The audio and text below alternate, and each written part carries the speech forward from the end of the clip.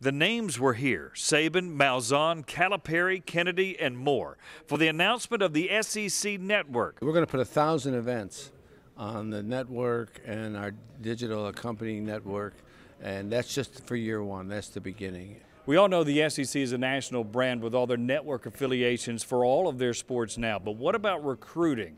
They do well across the country, but this really opens the door for the entire conference, 14-team wide, to recruit coast to coast. You know, you're always saying about recruiting, and a lot of programs already recruit nationally, but you know, anything like this definitely helps. The ability for a young man or a family to be able to watch you live or a rerun instead of having to come to visit you, sure, that's a big deal. You talk to a lot of young men on the recruiting trail, they want to play in the SEC because they want to play against the best. I mean, we've had 3 nationally televised games for a long time in this league, where no other conference really had nationally televised games. And now we're going to improve upon that, so it's even going to be better in the future. With the revenue and financial wherewithal that we have, not a whole lot of excuses now.